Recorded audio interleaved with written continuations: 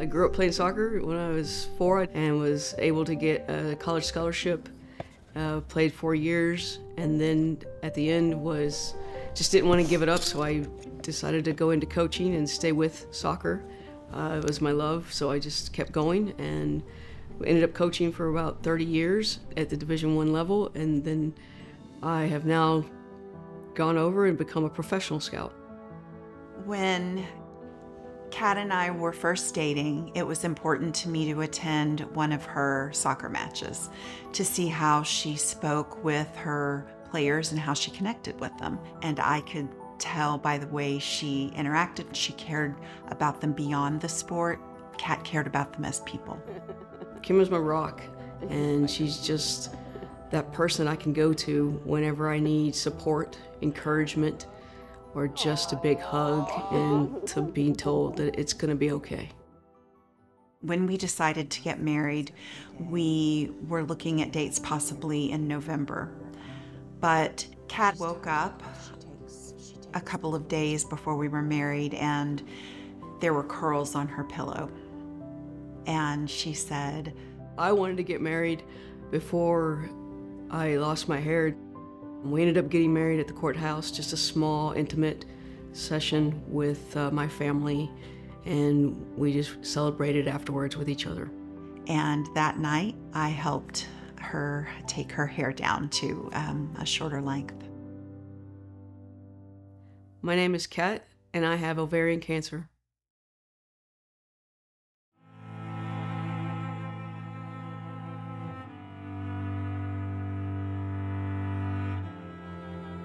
This is one of those cancers that has really vague, subtle symptoms until it's advanced. That's why we call it the whisper disease. So the sooner the investigational process starts, potentially the better the outcome. The first sign I felt during ovarian cancer was the bloating.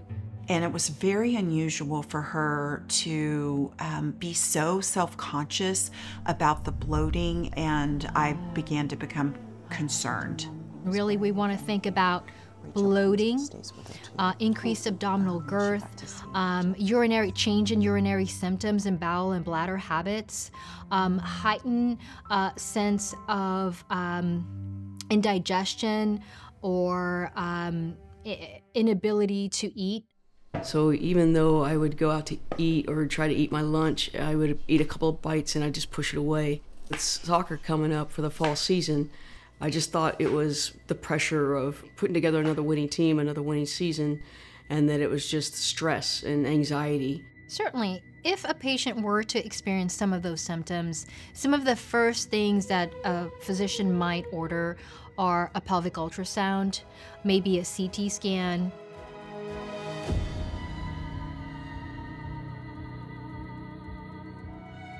Honestly, it just went numb. Everything went numb. I couldn't even really think. I couldn't process it.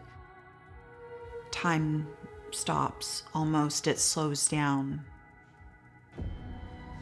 And the world tilts on its axis, and you feel like you're in a snow globe, and it's been turned upside down. But you know that you have to write it again because one of the people you love most in the world is going to be depending on you to figure it out. Who's at risk for ovarian cancer? There's a small component of patients who inherited a genetic mutation from one of their parents. And certainly we know that there are numerous substances and environmental exposures and lifestyle factors that may each play a role culminating in the development of cancer. About 20% are going to be inherited, and about 80% are going to happen by chance. So yeah, there were those times when I was just thinking, I can't believe this happened to me. This doesn't happen to athletes like myself, but yeah, it was happening to me.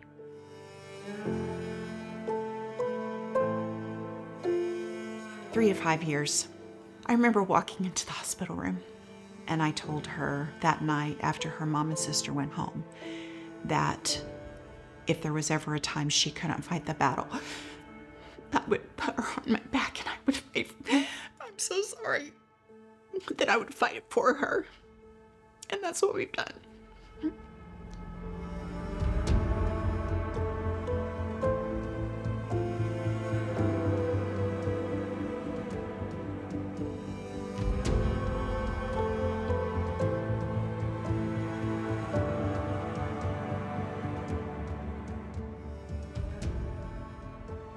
They like to, I guess, do genetics to kind of further understand the history and how to treat it.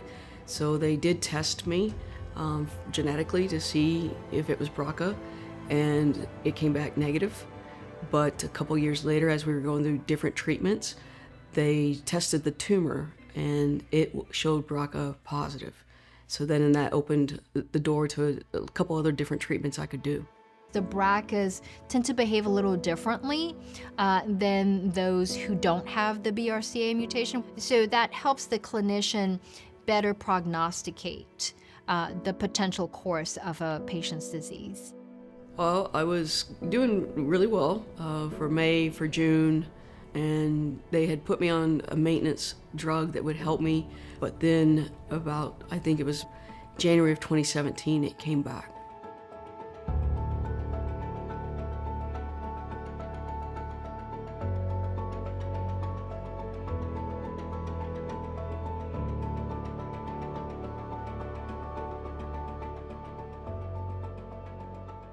I just thought, I didn't want this for her. I didn't want for Kat to have to go through this again because she had already overcome so much. Finding Dr. McKenzie was a turning point in Kat's treatment. Hey, Kathy. Platinum-resistant means that after having received the standard first protocol treatment for high-grade serous ovarian cancer, which almost always includes a platinum drug, if the cancer comes back 6 months or less after receiving a platinum drug, we tend to classify that recurrence as a platinum-resistant recurrence.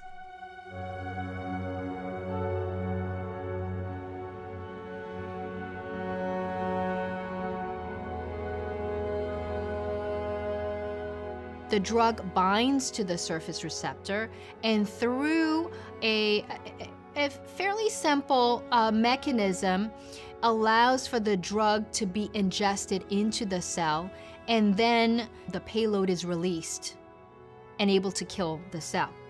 I knew going into this course of infusions was for recurrence, and Kat's at an interesting place. She's a unicorn. And that was the other reason I knew Dr. McKenzie was the right oncologist for us being at a research facility.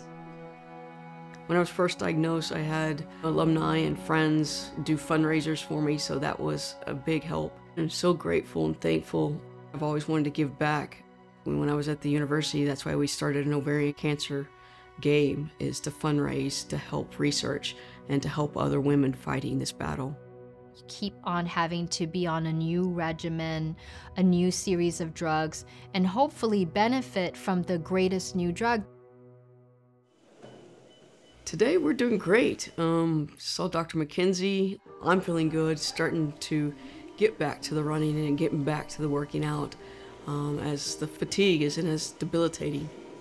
I am hopeful for the future. I'm involved in a few investigator-initiated studies myself, and I think that we are going to make headway in our lifetime. We're going to discover a lot, and we're going to make a difference soon. I think that the different types of immunotherapies that we have right now, the potential vaccines that are being investigated, the ability to use your own immune system, take it out of the body, make it better, bring it back into your body, I think is also really exciting. Getting that good news makes you realize that, again, life is a gift, and you want to go out and be the best you can and show others that you can win this fight. You can do it. If there are takeaways from Kat's story, women and patients, people need to listen to their bodies, and they need to make sure that they are collaborating with a medical provider that listens to them. If we want to conquer the whisper disease, we have to do a better job of spreading the word as to what those vague symptoms are. Support and advocacy groups for cancer patients is a huge deal, because without cancer research and thought through symptom management and supporting the patient and their caregivers, we're going to fall behind. For anyone who is a recently diagnosed ovarian cancer survivor or the caregiver of an ovarian cancer survivor, it's going to be difficult, and you can find joy. From the very beginning, look for the joy, laugh. The earth is going to keep shifting under your feet, and you will learn to walk on it. You will find your balance, and there will be so much good in the life that you have after.